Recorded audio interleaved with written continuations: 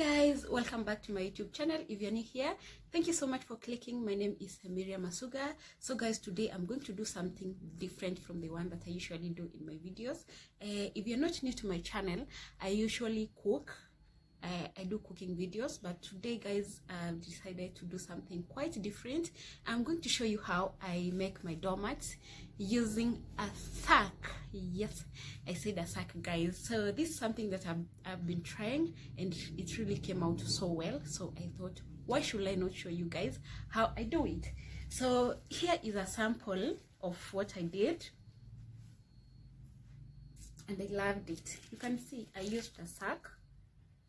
And when I say a sack, this is the sack that I'm talking about. I know almost every one of you knows about this sack, so this is the one that I'm going to use in this video. This sack goes for around 50 shillings, 50 Kenya shillings, yeah.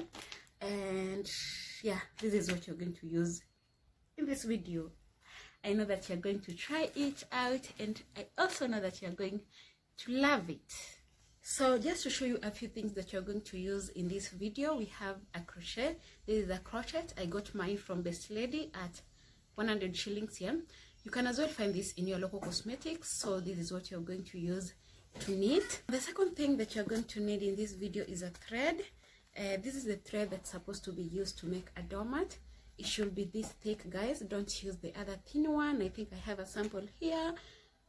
Don't use this one. This one is the one that's supposed to be used. I usually buy mine at wholesale, so I got this at 60 Kenya shillings. And I have this one, I have this black one, and I have this white one. So this is the combination that I'm going to use to make today's doormat. Another thing that you're going to use is a thread sizer. We're going to use this to cut the thread into equal pieces. I'm going to show you guys how this is being used, and if you don't have this, I'm also going to show you an alternative to this. I got mine at 50 Kenya shillings. And you also need a marker pen. This is what I'm going to use to design. You guys are going to see how I'm going to use this. And we also need scissors. This is what I'm going to use to cut the thread. And finally, we have our sack. I showed you this earlier on. Yeah, so we're also going to use a sack. It goes for 50 Kenya shillings anywhere. Yeah, so guys, that's what you're going to need for today's video. And without much ado, let's just get started. We're going to begin by shaping our sack. So we're going to cut the sides so that we can achieve a square shape. You can cut it into any shape that you want your doormat to be. You can make it heart shaped, you can make it rectangular, depending on how you want your doormat to be. Now, one thing to note here is that the edges should be straight. And to achieve this, you're going to follow a straight pattern when cutting so that we can avoid so many lumps in the edges of our mat. I hope I'm making sense, but guys, everything is just clear from the video, as you can see.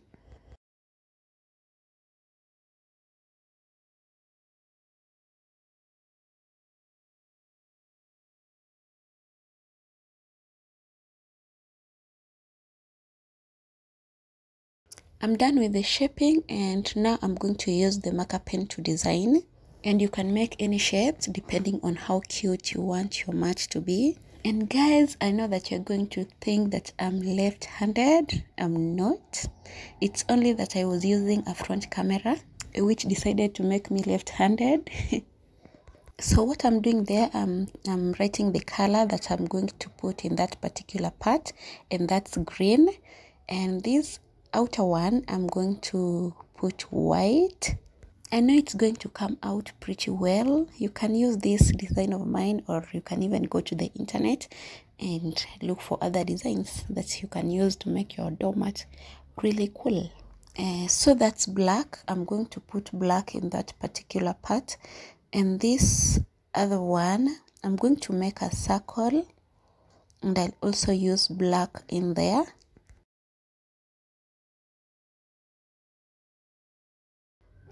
And in this final part, I'm going to put white. So I'll use white. And for the remaining parts, I'll put green because I want my doormat to be full of green. Yeah, this doormat is going to come out so well. It's going to be pretty, guys, trust me. So this is my final designing. I'm going to go in with black there, white, green, the whole of that part I'm going to use green, and then white, and then green. So let's begin off, and we are going to begin by sizing our thread. We are going to use a thread sizer. I had mentioned this before.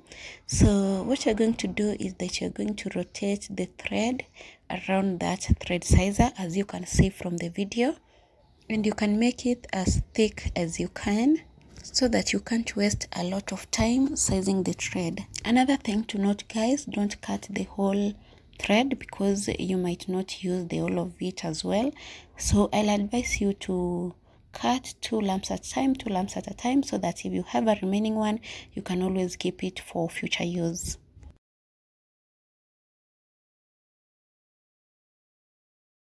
So once you're done, just cut the top and the bottom, as you can see from the video. The good thing with this thread sizer, it has holes, so you're just going to insert your scissor in there, and you're going to cut the top and later on the bottom, so that you can have the same size of a thread. And for those of you who don't have a thread sizer, don't worry, I'm going to show you an alternative to this. But I would advise you to go and get it because it's very accurate, and it also saves time. So this thing goes for around 50 shillings, guys, so just go and get it. Now the alternative to a thread sizer is to wrap the thread around your fingers, as you can see from the video. Yeah, the only disadvantage with this is that you're not going to wrap so many, and then it's not so accurate because we are not even sure if the sizes are equal. But if you don't have a thread sizer, you can as well go in for this. Now once you're done, it's now time for knitting. We're going to go in with a crochet. We're going to insert it, as you can see, and then take a thread, insert into the crochet, and then close the lumps.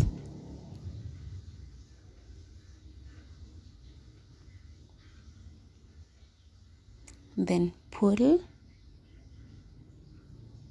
then take the remaining thread and pull the whole of it. I hope, guys, you can see from the video. It's very clear in the video than how I'm explaining it. So I'm going to repeat this many times so that you guys can actually get to see what I'm doing here. So just keep watching.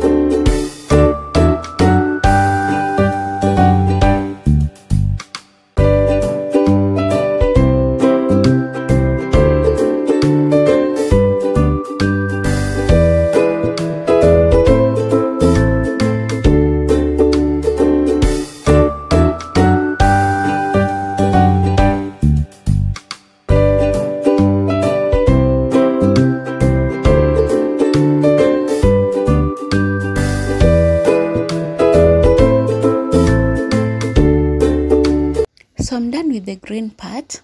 It's over, and I used like 3/4 of the thread. As you can see, that's what's remaining. So next I'm going to go in with white, that area and that area.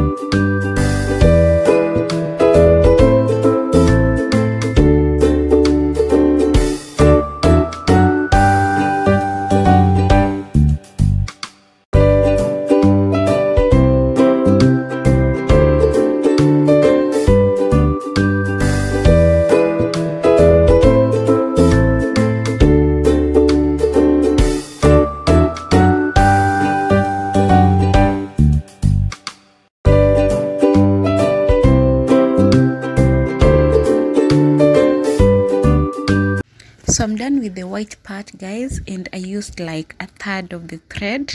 You can see it's still full, guys. So I used like a third of it, and the next one I'm going to go in with black, and it's going to cover the remaining part. That's that part and that part.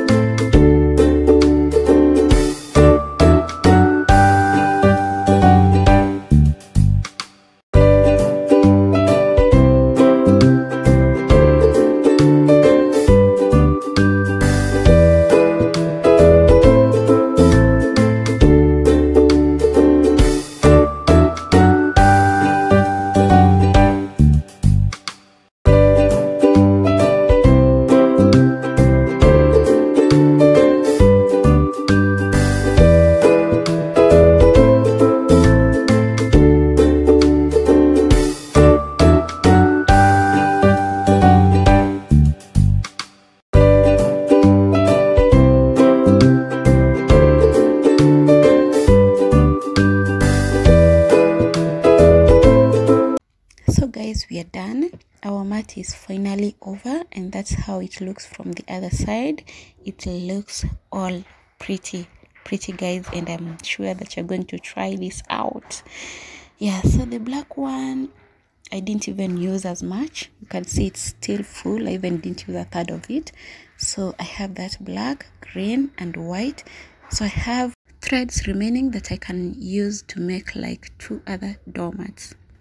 So guys, thank you so much for watching. Please don't forget to subscribe, share these videos with your friends. I know there are so many friends of yours who will love to try this out.